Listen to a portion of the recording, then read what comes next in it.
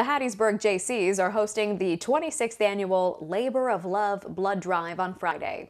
The drive will take place at Vitalant Blood Services on South 28th Avenue. Donors can pre-register for donation times by contacting the Hattiesburg JCs.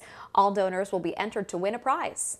We always need more blood. The local hospitals always need more blood. There's a short supply. As the town grows, as Hattiesburg and the surrounding communities grow, we have a difficult time keeping up with that growth. Donations will be accepted the week of August 24th to the 28th. The drive will be held from 1 p.m. to 4 p.m. on that Friday.